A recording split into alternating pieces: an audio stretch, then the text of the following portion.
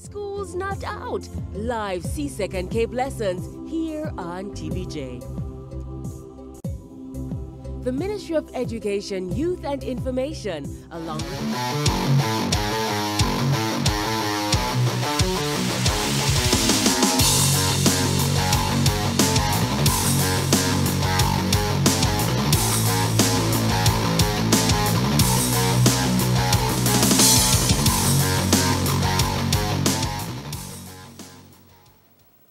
Hello, welcome to School's Not Out, your daily classroom for CSEC and CAPE students.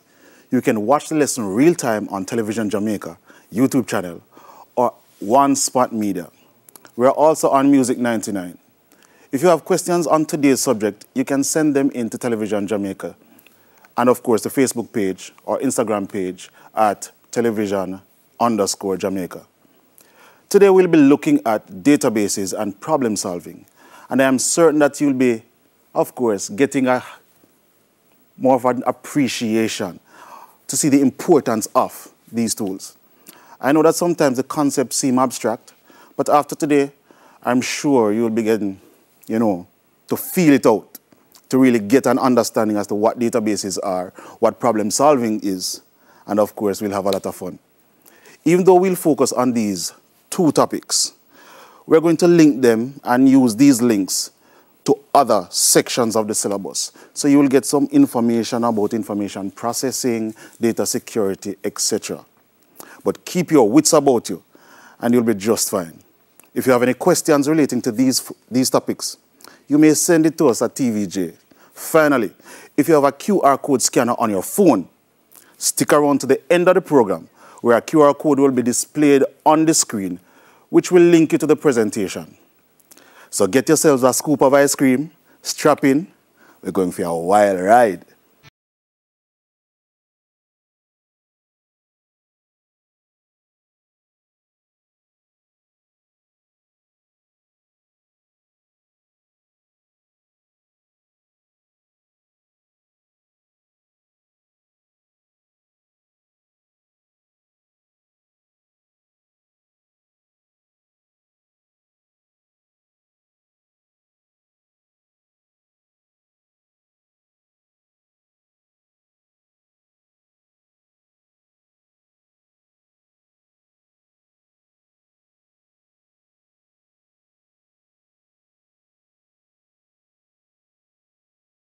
Databases.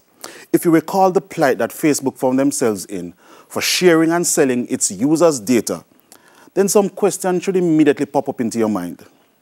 Well, some did, in my mind. How on earth did Facebook store all this information? Where did they store it? And why did they use it the way they did? The fact is, information is a commodity, and the storage, analysis, and usage of this information is like someone finding a gold mine. Well, in fact, Facebook did. This ordeal led all big IT businesses to reconsider their end-user policies. You know those long terms of agreement that you are asked to read before you use the service? You might have seen the term EULA, which stands for, end user, but guess what? You text it into the Twitter page, all right? Check it out. Go ahead, and the first thing that we need to answer, or the first thing that we need to give a shout out to, we'll give a shout out to anyone who can answer that question. Truth be told, each and every bit of information that we use is being stored in databases. Every mouse click in a browser or a URL request is being stored or recorded by your internet service provider or by the server that issued the website. Every piece of information sent via WhatsApp or any other social media has to be stored somewhere, and that is where databases come in. Most of the times, this is good. Most of the information helps us to do our daily routine and helps businesses to strategize for their customers. But it also means that we should be very careful about the information that we share.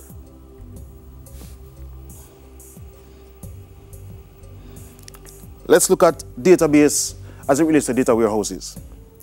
These big businesses need to store more information than we could ever store for our personal usage. How would a large business store information for over 1 million customers. I assure you, databases such as Access are pretty good pieces of software. But for multinational and corporations and financial institutions whose storage needs are greater than ours and security protocols are immensely integral, then Access may not be the best piece of software to use. Large businesses tend to use tools such as MySQL Server and Microsoft SQL Server. These tools are used in a manner that allows for storage of terabytes upon terabytes of data, and their usage may surpass the idea of them just being database engines. Truly, this is more than information that we could ever use. And for varying types of information that we have, or we need to store, or the businesses need to store, based on that usage and the amount of information that we need to use, we have to classify them as data warehouses and data marts. The principles of storing the information, however, are similar to those that we can apply to our simple databases. And of course, that is what we're going to look at today. Here are some things that you should already know or already be acquainted with. If you aren't sure about these definitions, you may browse the syllabus. It contains a wealth of information on each topic. Now remember, the syllabus is on the CXC website, and there it is for free download. You should already have a copy on your mobile device for quick referencing. When you're reviewing your notes, make sure you have your syllabus with you.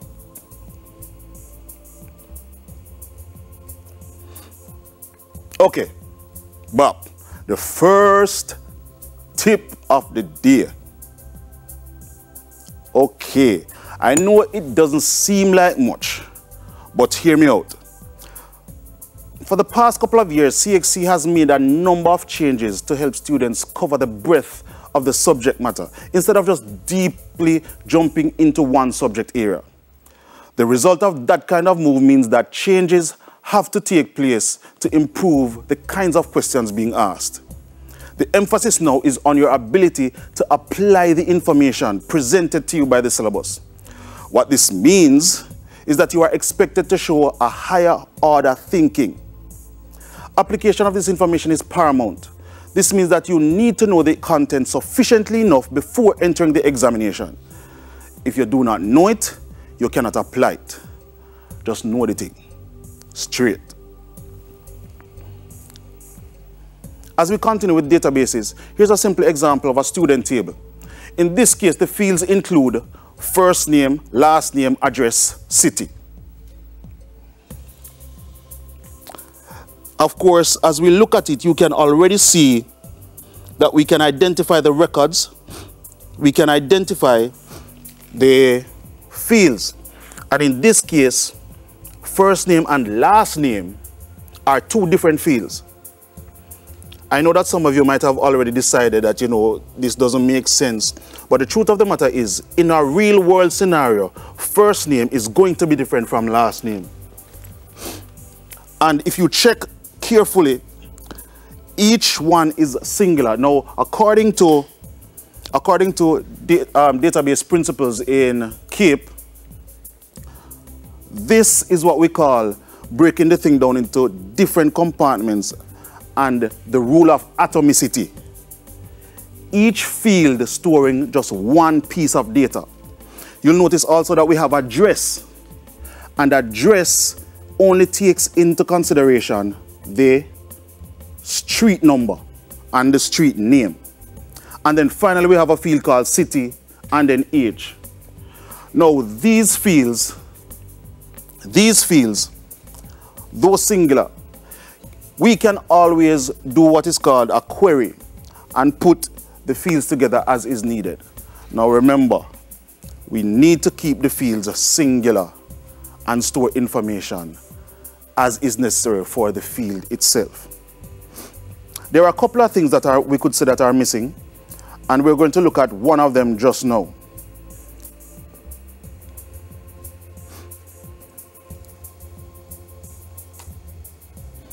Here we are at slide 8, and you'll notice that we have decided now to add a student ID by the name of STID. And this STID is a very specific and unique number to each student. Mind you, we only have 2 records in this, and so therefore, we can always go ahead to add more records. But if we have a unique number, that unique number serves us in a way that we can identify each student separately. And of course, in this case, Mary Kate Olson has an ID number of 2201918. And her date of birth, you can already see, is March the 23rd, 2007. Now, this idea of a primary key is not uncommon. And let me just show you what we're talking about. As I move on to the next slide, you might be asking, what could this next slide refer to? And we're talking about the use of phones. Now, your phone has a specific phone number, and that specific phone number registers it on a network. This mobile network that we have, Digicel, Lime, whatever it may be, takes this number from the SIM, and this SIM card is programmed or reprogrammed with that phone number. But let me just jump on to a couple of other numbers that you might not have known about. Here we have a picture of 3 other numbers. 3 other numbers other than the phone number. Do you notice them? Well, you should notice the IP address. This number is given to your phone as soon as it latches onto a router. And as soon as you get some kind of information from a network, this IP address focuses on you actually getting every kind of information from that network as is possible. The next number is your Wi-Fi MAC address. And this Wi-Fi MAC address is a physical specification on your device that does not change. And so if you're on a network, the router is going to associate your IP address with this MAC address. The other number that we need to look at is your IMEI number. Now, this is truly the primary key. This IMEI number is a number that is registered or burnt into every mobile device. And so this mobile device comes on a network, and immediately the mobile device is recognized by the network. Every mobile device should have an IMEI number. This number helps to track the device. And of course, if you can't track the device, you have to mind where you do upon it.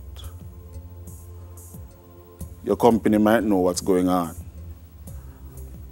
Just a thought.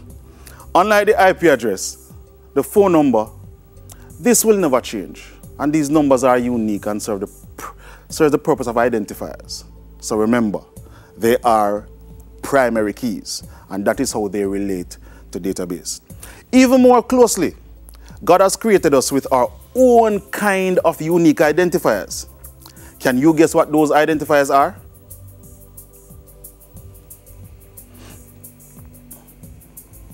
Well, if you said, what are fingerprints or voice timbre, then add some strawberries to your ice cream.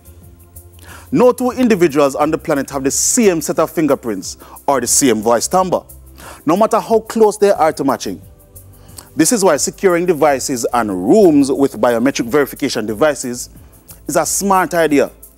These biometric devices are linked to databases which store fingerprints, voice timbre, and iris patterns, which ultimately form the digital identity of the individual. These kinds of biometric identification serves as a means of securing several rooms in which sensitive information is stored.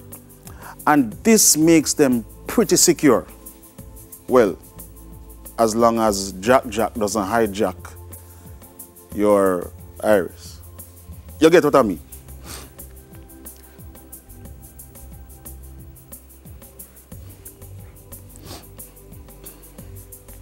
So let's move on. These objects should already be familiar to you. This is a clip from Microsoft Access. If your school uses another software, then you may know the table just by the information placed in it. You should already notice a number of things. The STID is the number that identifies a student, and notice that the data type is a number because we have made it so. Not that it cannot be any other type, even though it is assumed that this student ID is a number data type. If we wanted us to use letters, per se, in the identification number, then we could, but the data type would have to change to text. Whether we are using spreadsheets or databases, the purpose of assigning the data type of any value to a number is that ultimately the numbers will be used in calculations. If there are no calculations to be done, then text may be used. Note that it is also right-aligned, which is the common case with numbers in any usage. This alignment tends to be a signal of the possible data types of the field. Note that the first name and last name are left-aligned and DOB is right-aligned.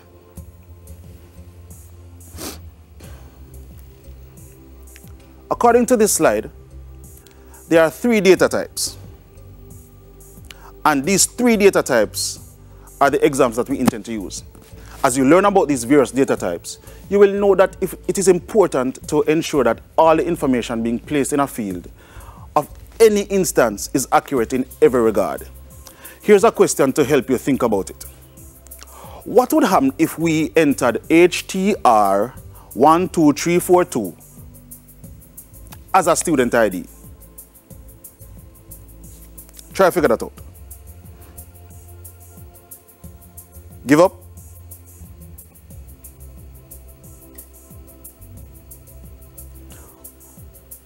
Well, put it this way. From one data type is used for student identification is a number, or once that is used as a number, or we've stipulated that it's a number, then putting HTR 12342 already violates the data type because HTR is not a number. So when entering data, you have to pay attention to the data of the field in which the data is being entered. The data should both be valid and verified or verifiable. So with any form of data you're entering, you must ensure that every piece of it is valid, meaning it passes a number of validation tests, such as data type tests or such as range test. We must also ensure that the data is verified or at least verifiable.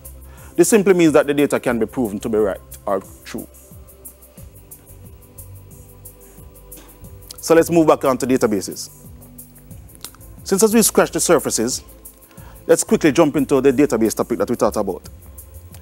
We will quickly take a look at the types of queries, the simple select queries, and calculated fields. Here is something that you should already know. There are 4 main types of queries that you should already know, of course. And these are select, append, update, and delete. There are other forms of queries, but these are the only ones that you need to be concerned about right now. There's a possibility that you will not be asked what these types are, since, as we stated before, CSEC doesn't ask direct questions anymore.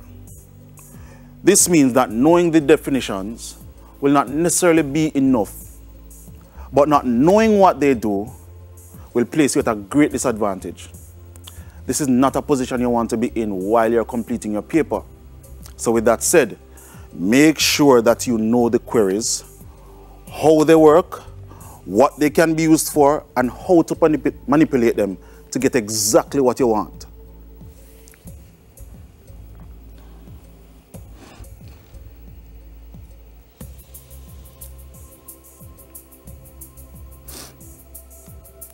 We're going to look at our very first query. And this query has to do with a simple like keyword. So while I was attending university, and that's UTech. Go Knights. We spent or had a lot of emphasis on applying the knowledge to practical examples. And this is where we begin. We'll use a practical example to demonstrate what we intend to find out or accomplish during this session. Here are the objectives of the session. Now remember, these are simple examples and are the basis upon which you will be able to answer more complex questions during your examination. So use this as a platform to further your knowledge about the matter. Ready? All right, let's go.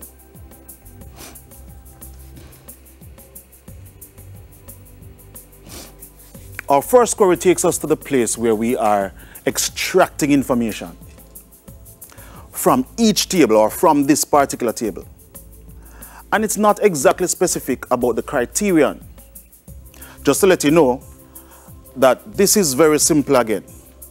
But the impact of such a query would be seen if we had much more information in the table. In this case, we want to identify the students with the first name that begin with the letter J. In our table, we have only one record which meets that criterion. But, of course, the good thing about it is that databases can allow you to do a number of searches at an instant. And it doesn't take a lot of time. Think of it as like Googling something or Googling information. At the instant you type your search word, a search has begun already. And depending on your internet speed, the web server and the search engine, it will return a number of hits from the web. Searching the database is very similar to that process. So with this example, we are not being specific as to why we want to know this information. That can come later. The key is to understand why we approach the query in this manner and why we have this kind of a syntax for this query. Here we can only see that we are only one record we have in the information, one record, because we only had two records in the first place. But let us quickly look at the query from the design view.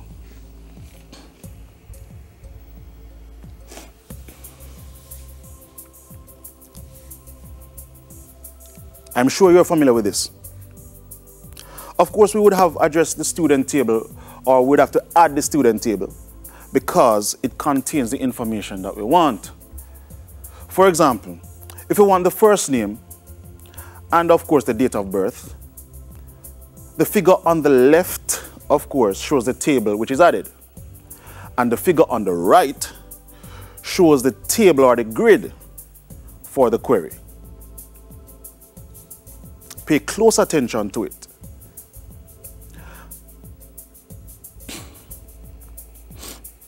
What have you noticed? Yes, we have one criterion. And yes, I said criterion again. Focusing on the criterion would help us to even more notice or more understand what's going on with the query. Notice under the first name, or under the field, we have placed the text like J asterisk. And it is important that we understand why we have it J asterisk. What we want to find is a particular set of records based on a partial match. A partial match. And the partial match will therefore depend on what comes after the first letter and what comes after like. In this case, we have J asterisks. And this simply means that J must begin the first name of all the records we want to find.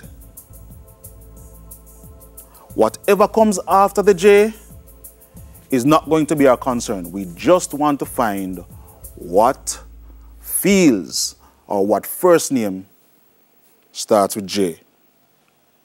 The engine, of course, recognizes the asterisk as a wildcard.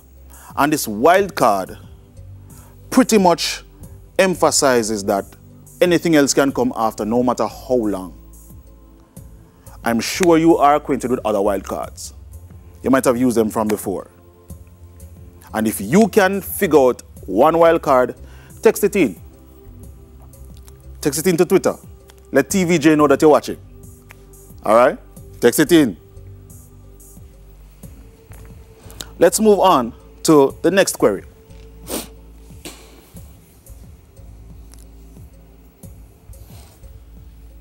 This query in particular employs the use of a criterion row under the field containing the student's date of birth. The simple query tries to select the persons born September or born after September 1st, 2007. Special note must be made that the use of the greater than sign and the hashtags that surround the date is how this query should be written. If we read the section of the query containing the criterion, it could be read simply as DOB greater than September 1st, 2007. Now note, the time format being used is of an American standard because that is what I have chosen and that is what my computer is on. If you're in the examination and another format is used, go ahead and use that format.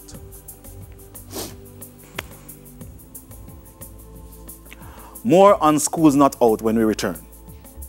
Don't go nowhere.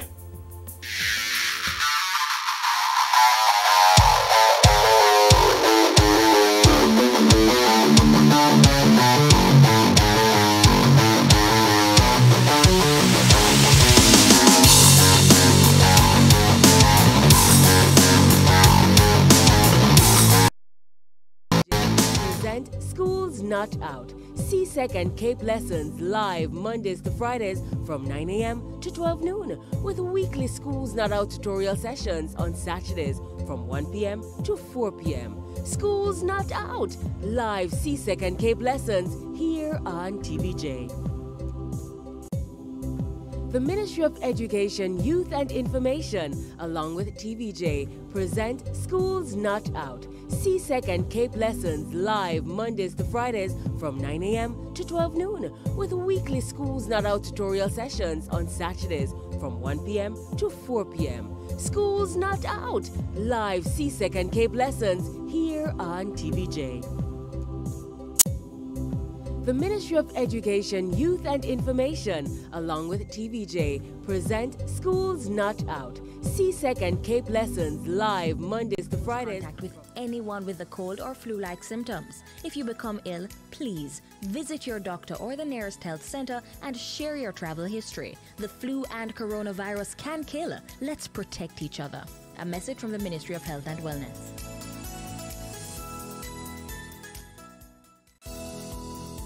Reduce your risk of viral illnesses like the flu and coronavirus. Wash your hands frequently with soap and water.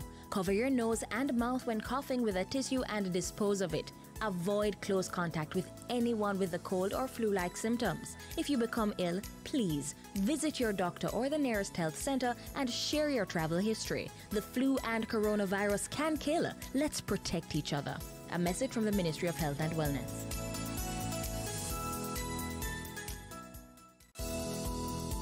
Reduce your risk of viral illnesses like the flu and coronavirus. Wash your hands frequently with soap and water. Cover your nose and mouth when coughing with a tissue and dispose of it. Avoid close contact with anyone with a cold or flu-like symptoms. If you become ill, please visit your doctor or the nearest health center and share your travel history. The flu and coronavirus can kill. Let's protect each other. A message from the Ministry of Health and Wellness. COVID-19 tip. Protect yourself and others from getting sick by washing your hands after coughing or sneezing, when caring for the sick, before, during, and after you prepare food, before eating, after toilet use, when hands are visibly dirty, and after handling animals or animal waste. COVID-19 tip. Protect yourself and others from getting sick by washing your hands after coughing or sneezing, when caring for the sick, before, during, and after you prepare food, before eating, after to Schools Not Out. we were just finishing with one particular scenario where we did a simple query and search for the date of birth. We are going to, of course, move on to a third query, and this query has what is called a calculated field. This calculated field is pretty important and tends to come on a lot of exams. As can be seen, we are looking at a figure at the top of our screen with a formula. And the information we want to extract has to do with students who are owing. Now, let's just pay attention quickly to what's on our screen. We have selected first name, last name, fees paid, and owing. We've decided to add a second table to our query because we wanted to store the fees paid for the students in another table. And with these two tables, we want to join them. And we join them during the query.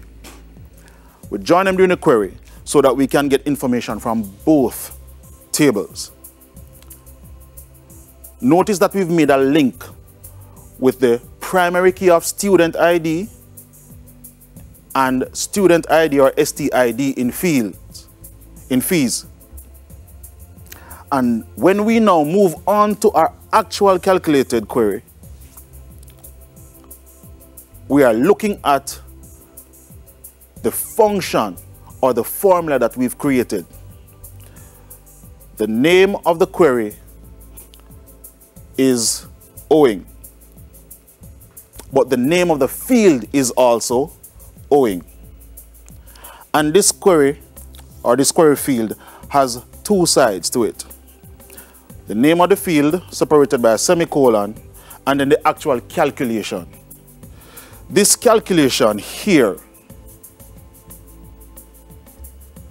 represents the usage of numbers and fields inside of the query. Let's say, as we have here, the school fee was 5,000. Then what we do is to minus whatever the student paid from that 5,000. And this is a simple mathematical formula. As you can see, because we're using a field from the table, we have to enclose that field into square brackets. Not parentheses now, square brackets. And of course, our result will be this particular table. We have the first name, last name, we have the fee paid by the student, and then we see where owing is showing the difference. Make sure that you are accustomed and acquainted with these calculations because they may come in any form. Let's take another look at the formula itself.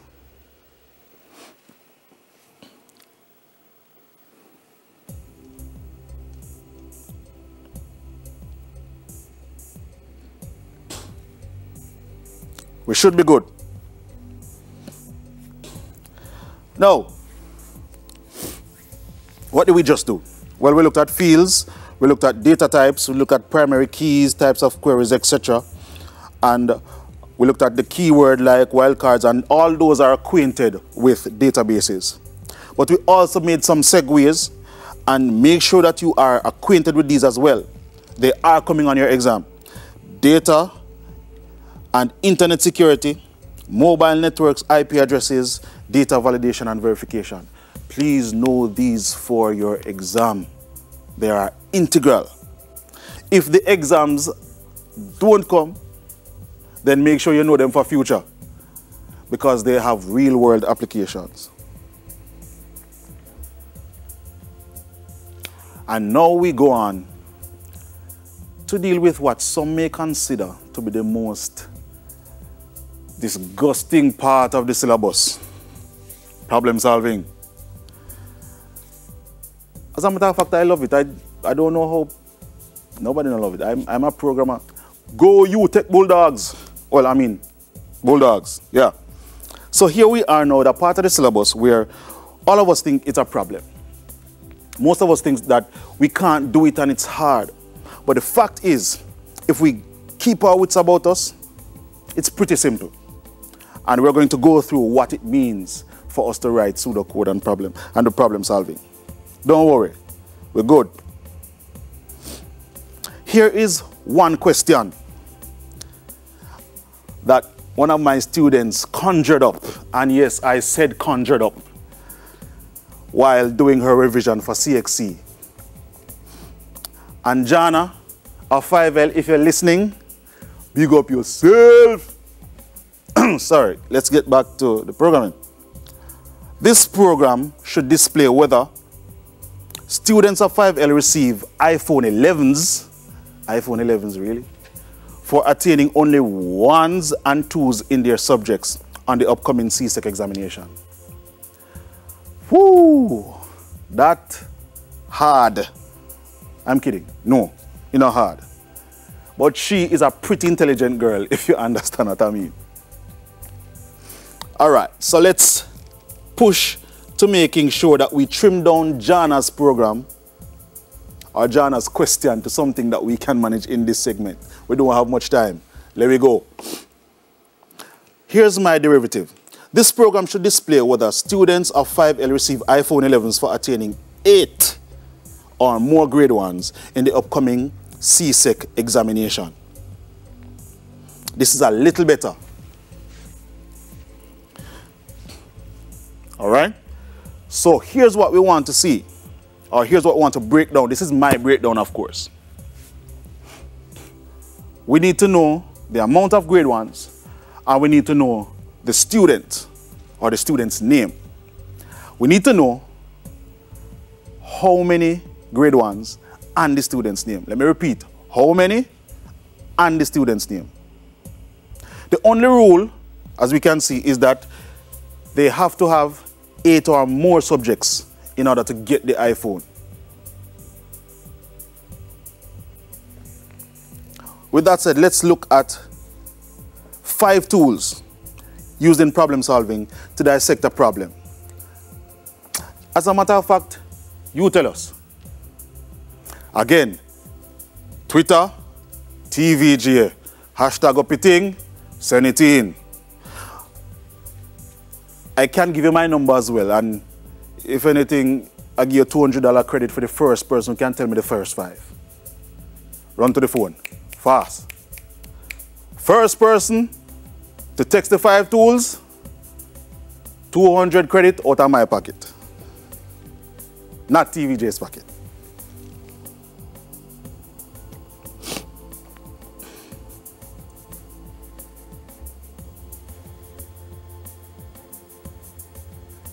Ready? Yeah, man, let me go. All right, so if your answers resemble this, congratulate yourself and add a scoop of chocolate sundae to your ice cream. And then you get the credit later. The IPO chart, truth tables, pseudocode and flow charts, trace tables. Those are 5 of the tools. Of course, there may be others, but of course, we're only looking at these 5. And we might only get to touch about 2 or 3 of them. The first one is the IPO chart. And this is my makeshift IPO chart. Your teacher might have given you different ways to put it into your IPO chart, and that's fine. You can use variables, but what is true about the IPO chart is that it helps you to break down your information. It helps you to bring it to the place where you can better understand what the inputs are, what the outputs are. So in my table, I have under input student name, grade 1s, full stop. That's fine, that's good. At the output, I want a message, and so that is why I have iPhone recipient message or not.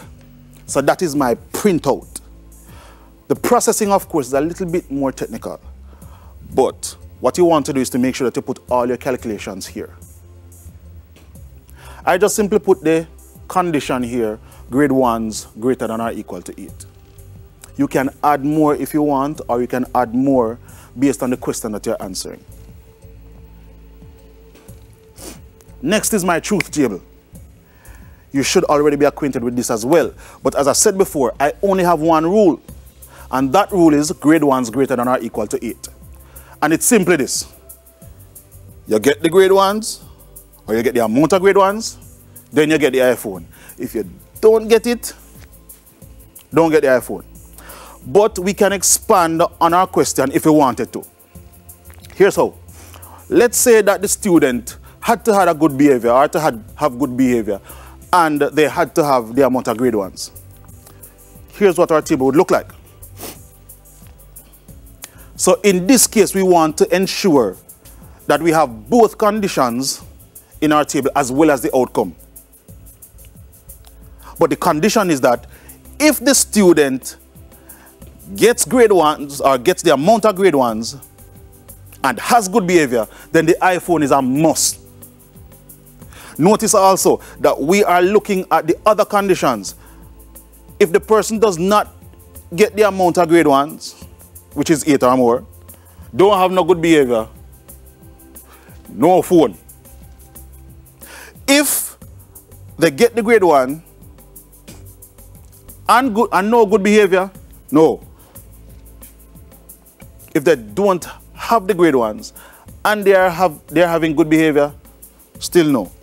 So the point is that this yes at the bottom more or less shows us what is called a conjunction or an AND operation. So both conditions have to be satisfied in order for the student to get the iPhone. And for those of you who are logophiles among us, the word conjunction comes from the word conjoin, which means to combine. And of course, that's an English insert. Let's move on with IT. So now the pseudocode. And we only have a little time left, so let's hurry. We already know what pseudocodes are. We already understand what they do.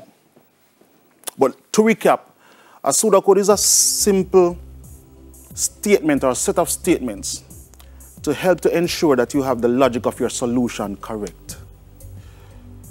The best thing to do with your pseudocode, or I tell my students, whenever you're writing or doing your pseudocode, the first thing to do is to sit and write out the code as if you were writing an essay. How would you solve the problem? Just write it like an essay. And then when that is done, we would definitely break it down into things that look like program code. I also have students who decide that they're just going to jump to the program code itself. And we have a name for them. And if they are listening, hello, code and fixers. But what they tend to do is to jump to the program code because it seems fast and the results seem to come. But what will happen when you just jump to the program code is that you'll be having a number of unforeseen logic errors, which you have to fix. So the best thing to do is to write it out like an essay, then go into the pseudocode. Let's look at the pseudocode that I decided to write. Now, of course, as a teacher, I know when students are cheating. One pseudocode cannot resemble another one exactly. And I know that some of you might decide that you want to share information. No, write it yourself. Learn how to do it yourself. This is my code. But if you wanted to write another code on your own, your code would not exactly look like mine. There will be a number of differences. And let us look at some of the differences that I've shown. First and foremost, your pseudocode has to have a start and a stop. For those of you who have completed the SBA, you would have noticed that the start and stop in your pseudocode might be given a mark of 1. Then I have what is called an initialization. And this initialization has my variables being given a starting value, and that's what initialization stands for. I'm giving them a starting value. Some of you might find where your teachers would have given you the name of the variable type or data type, or student name might have an arrow beside it and it would say string or whatever the case is. That too is fine. Why I do it this way is because when I initialize student name with all those A's, that tells me that it is already a string, but I also have a value inside of it that I can start with. All right? Grade 1s is initialized to 0. And you know why. That's an integer. Then I have the user prompt, and I have the input statements that come after, which you should already know. And then here comes my if statement. What I've noticed in many practices, or many times that the students have tried to practice their pseudocode, is that they forget to put these little statements as in if, else, and if. You have to put these in. That delimits what statements are in your if statement.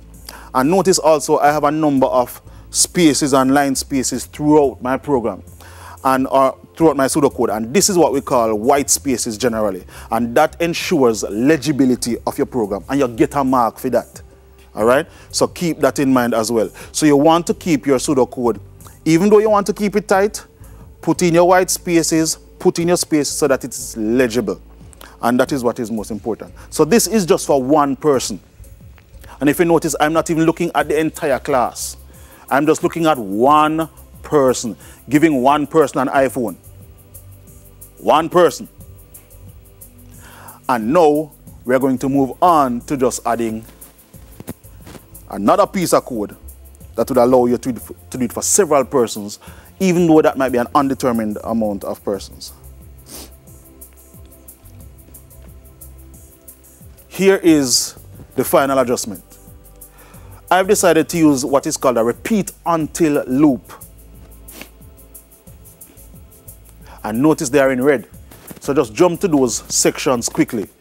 We have a repeat at the top that encompasses the entire code, and then at the bottom of the if, we have an until statement. This until statement has two conditions separated by the OR operator, which means that any one of these conditions pops up during our code, then we will end the entire program or the entire pseudocode. Let's look at it carefully. Repeat, then we start to print, and notice I've changed the print statement.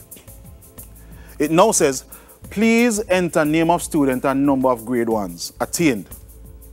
Enter -1 for grade 1s, or word end for student's name to end. Let's look at what it was before. Please enter the name of student and the number of grade 1s attained. So we have changed that code. And if we also look at the bottom here, everything is indented inside the repeat until, which means that it is inside this repeat until statement. I've seen a number of codes that students decide that they're not indenting anything, and of course that is a subtraction right there.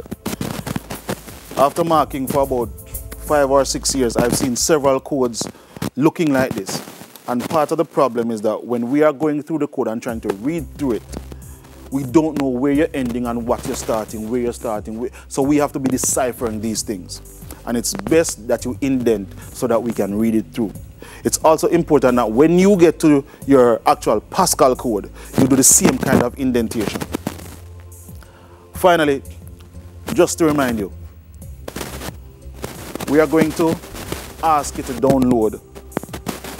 We're going to ask you to download the presentation, and you can scan this when we come back. But guess what? When we come back, we'll answer your questions and wrap up.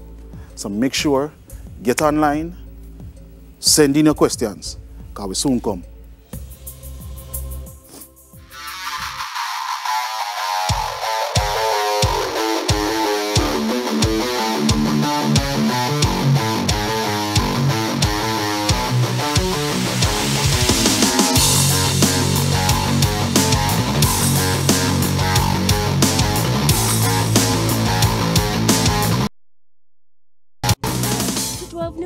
With weekly Schools Not Out tutorial sessions on Saturdays from 1 p.m. to 4 p.m. Schools Not Out, live CSEC and CAPE lessons here on TVJ. The Ministry of Education, Youth and Information, along with TVJ, present Schools Not Out, CSEC and CAPE lessons live Mondays to Fridays from 9 a.m. to 12 noon, with weekly Schools Not Out tutorial sessions on Saturdays from 1 p.m. to 4 p.m. Schools Not Out, live CSEC and CAPE lessons here on TVJ. The Ministry of Education, Youth and Information, along with TVJ, present Schools Not Out, CSEC and CAPE lessons live Mondays to Fridays from 9 a.m. to 12 noon. Reduce your risk of viral illnesses like the flu and coronavirus. Wash your hands frequently with soap and water. Cover your nose and mouth when coughing with a tissue and dispose of it. Avoid close contact with anyone with a cold or flu-like symptoms. If you become ill, please visit your doctor or the nearest health center and share your travel history. The flu and coronavirus can kill. Let's protect each other. A message from the Ministry of Health and Wellness.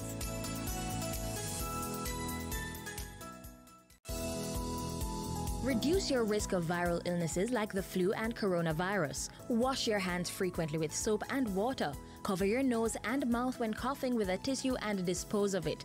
Avoid close contact with anyone with a cold or flu-like symptoms. If you become ill, please visit your doctor or the nearest health center and share your travel history. The flu and coronavirus can kill. Let's protect of Health and Wellness. Schools Not Out tutorial sessions on Saturdays from 1 p.m. to 4 p.m. Schools Not Out, live CSEC and CAPE lessons here on TVJ. The Ministry of Education, Youth and Information, along with TVJ, present Schools Not Out, CSEC and CAPE lessons live Mondays to Fridays from 9 a.m. to 12 noon, with weekly Schools Not Out tutorials. Welcome back to Schools Not Out, your daily classroom for CSEC and CAPE subjects. Today we have been discussing databases and problem solving. Now we wanted to hear from you. We needed your questions. And let me remind you, you can download the presentation using this QR code. The fact of the matter is, IT is not really hard. I think the most problems that students find with it is that they have not been able to apply the knowledge right across. They love the tools, but they can't apply the knowledge. And so you might find that a student is in love with what the computer can do. They're in love with gaming, but they're not really interested in how it does what it does.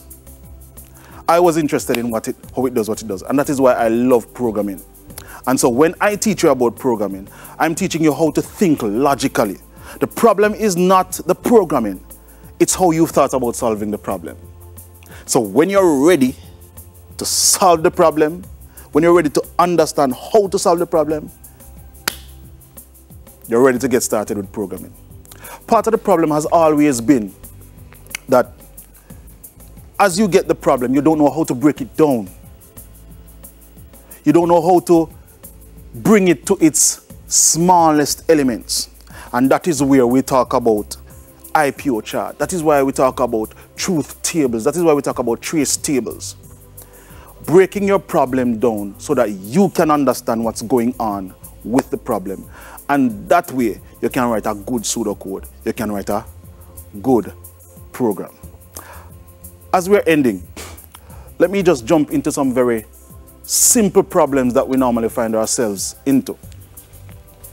And let me erase the board quite quickly. And this is a joke that my friends tend to, well, my students tend to make a big deal about. One of the biggest problems they have always done is leave the semicolon off. This thing that ends a program or ends a line, they tend to always leave it off. And one day I was in a class and I said to myself that this is going to be a big joke. And they said to me, sir, why we have to use semicolon? And I'm saying, it's just like a full stop in English. It's just like a full stop in English. And so you have to pay attention to the syntax. Guess what one of them said to me? Sir, what if somebody was flying a plane and needed to write a program about flying a plane? Or even worse, wrote a program that ran the plane or that governed the plane operations, and the programmer left off a semicolon. If the programmer left out a semicolon, then we are down in the ditch. We are heading for sea. And they started laughing, and I'm like, why are you laughing? They said, sir, can you imagine the pilot saying, oh, we are going down, Mayday, Mayday, this is flight 741, we are going down, Mayday, Mayday. It looks like the programmer left off a semicolon. Don't leave off your semicolons, boss. Don't left them off. Just like English, they tell you when you are ending. Also, don't forget, write through your programs. Do them over and over. If you don't get them right the first time, do it again. That's what Jana did with me. I didn't sleep last night because I had to help Jana fix. Write again and again and see how it works. That's all for CSEC IT. I hope you grasp some of the concepts, some of the points we discussed. You can catch a repeat of today's lesson on JNN Today, that's it, JNN Today at 5 p.m. and in the Schools Not Out highlights on Saturday between 1 and 4 p.m. here on TVJ. It will also be on video on demand on One Spot Media. Until next time, I am Leo Lewis. Pleasant viewing, be safe, peace.